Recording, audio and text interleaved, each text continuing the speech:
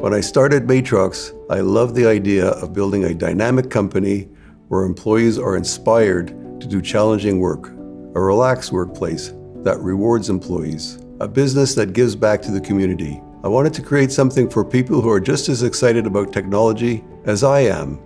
When I met my co-founder, it was the 70s. The microprocessor was spawning a new era of tech startups. We were both working at the same company, designing interface cards for mini-computers, and we quickly realized there was a market for video interfaces for the newly emerging microprocessors, and that's how Matrox was born. Our first product was called a video RAM, so named because the information that was displayed was memory mapped. It was now just as easy to interface to a microprocessor as a RAM, if you're an engineer. You didn't need to know anything about video. We raised $20,000 to develop it and were profitable almost immediately. This success was followed by the MTX 1632, which remained in production for more than 15 years. These first products would become the foundation for many future Matrox products. Our mission today is the same as it was back in the early days, to build exceptional products that solve real-life problems. It's about creating technology that empowers customers to reach their goals.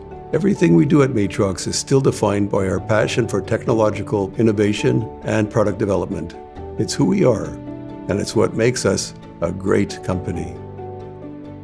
Matrox has been around since 1976.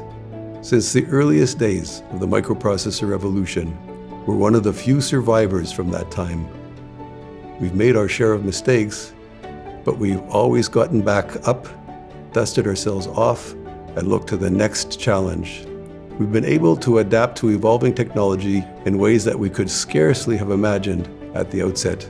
Being able to reinvent ourselves is part of our DNA and key to our success. But I don't take this success for granted, and it's why I believe it's important to give back to the community and to our employees. It's one of the things I'm most proud of.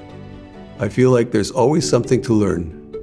Building a company in this industry that can stand the test of time is a lifelong process. But if you love technology as I do, you'll have a good time along the way. After all these years, I still love what I do. It feels like we're just getting started.